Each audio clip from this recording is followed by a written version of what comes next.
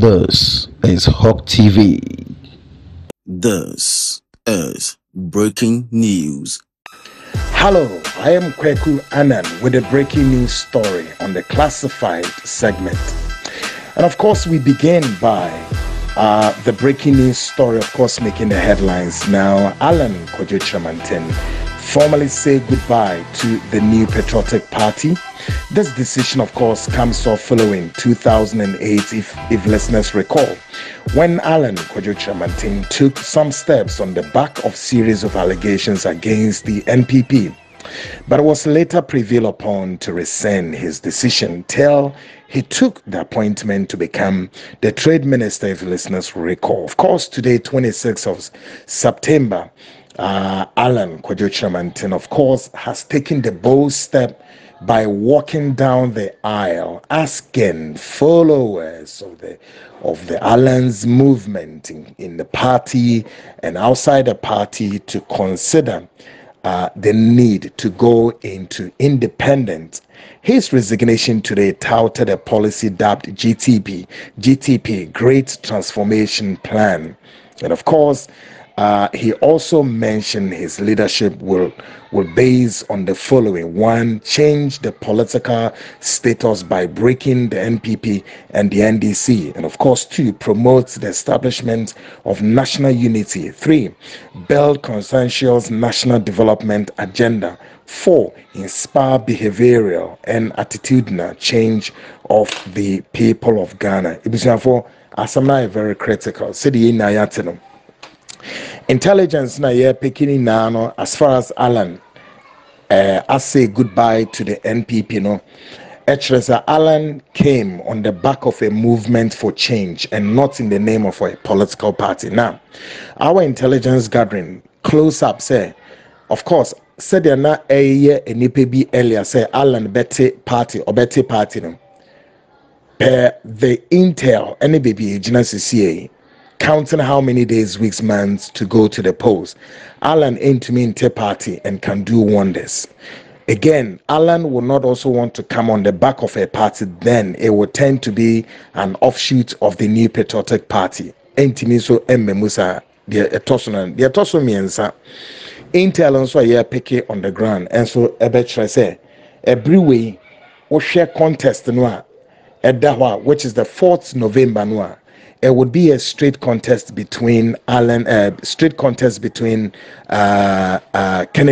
Akomprekwe Japan and the vice president. Now, this is where there is going to be a bit of fierce contest, given the circumstances that now Allen has resigned officially from the party. Yeka says still Allen war some faithfuls be a war sa super delegate team and I say Sir Congress na ebebas on the 4th. No. Now our intel reveal clear that the Allen supporters would Allen supporters na call it an anti-establishment kind of. And what we are going to see now, those supporters are going to be divided. And then, may I say, it's about 50% of those supporters may want to go along with the Kennedy movement. As to what that impact it will make on the Kennedys contesting the 4th November is also a push. It's going to be a push, if you like, a heavy task for Kennedy, even though that would also switch that contest into a fierce one between Ono and a Vice President Alhaji Muhammadu Bawumia.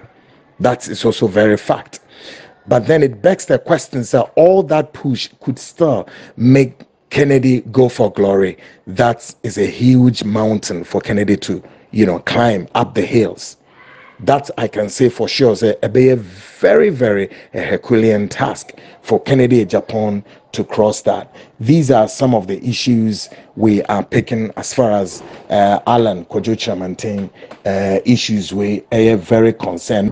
Barely few hours, Kwadwo Kyeremanten Suwie Nekasa and announced a statement and him said the Justin Kodia, General Secretary Emma, the New Patriotic Party, on this way issue a statement, press release, the above one thing indicating saying Yankopon yad much now around same time 2 p.m. one also any one of the statement Baba Bontain. I don't know, however, that would be of asking or going direct form of an attack in Alan Kwadwo Kyeremanten, or that would tend to be a different issue. We do not know how that is going to be, but of course this is a developing story as we gauge the space tomorrow. Wait on the NPP and the Omade Beba. Folks, Mobek Kaya, on the 5th of September, any day classified breaking news story by on Alan pulling out and all of that. Follow up on other developing angles via the Babayana. I think we made an analysis over whether or not Alan Beko independence or Johnny Kennedy Japan or otherwise. But above the three things, I think Alan has fallen on their axe. So we should no clear. Alan a free party no. Yemfa no kre ebe nkasa. Alan would obviously pull a significant number off the shoulders of the NPP, and that is going to be a tall order for the NPP to whether or not can maintain those Alan supporters within the party. Well, we are even learning that in the western region, some Alan supporters already have thrown in the support to Bawumia. But like I said, 50% will be splitted. One may split a bibekwaha, and then a bema sa 4th November contest no mubeding. But ye baby say ebeya semben ena the new patriotic party eba be catch Allen. What the party want to say to Allen would be a direct response of where Allen also said that in his delivery or he stating his way out, Allen leveled a lot of allegations against the party and also against the government. And similarly, be okaino to trust someone akoso well over time. I on webubu neni egusu with the hopes na party no one be address it. Ye hwemu nso enye enna we nko na Allen keka sansem wakeke bia keka. Na the who cry woman Alan at the source of my party the level of corruption in the government.